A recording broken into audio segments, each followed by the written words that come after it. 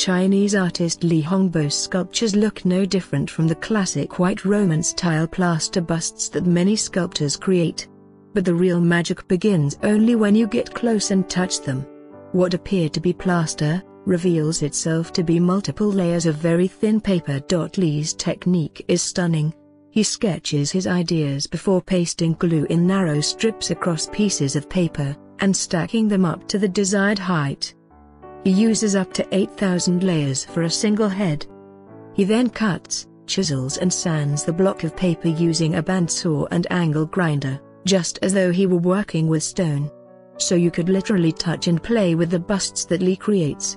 You could stretch the faces and distort features to reveal an accordion of paper layers, and then snap everything back together with ease.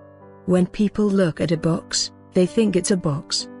But actually, it can change into another thing, the 38-year-old artist says. Born in a simple farming family, he confesses he has always loved paper. At the beginning, I discovered the flexible nature of paper through Chinese paper toys and paper lanterns. Later, I used this principle to make a gun. A gun is solid, used for killing, but I turned it into a tool for play or decoration. In this way, it lost both the form of a gun and the culture inherent to a gun. It became a game. Some of Li's work is being showcased at the Klein Sun Gallery in New York, in an exhibition called Tools of Study. Visitors at the gallery are enchanted by his paper sculptures. Unfortunately, they aren't permitted to touch anything.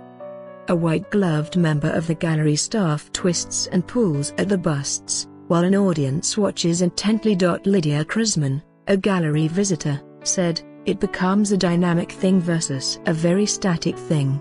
But as an observer, I can only enjoy that movement of the object if someone opens it for me. You kind of want to play with it, but you can't." Li wishes his audience could touch the sculptures too. "I really want to let them move the pieces. But the gallery won't let people touch them," he said. "If the public were really careful, I would hope they could participate, because only by feeling with their hands could they experience the real pleasure of the material and the form."